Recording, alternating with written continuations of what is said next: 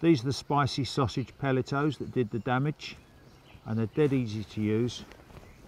Pre-drilled, so just slip your Korum needle through, mono hair, pull it through and slot in a pellet peg, and that is exactly the length that I want it, just right.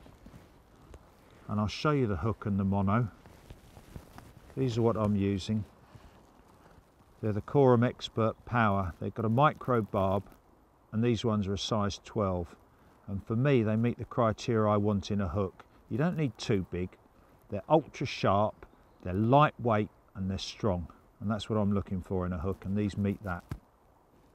And the mono, the Xpert Power Mono, it's olive green, 10-pound breaking strain, perfect for hook links. It sinks well, it's abrasion resistant. Braid's good sometimes, but river like the Wye with all the rocks, you'll get more abrasion resistance from mono.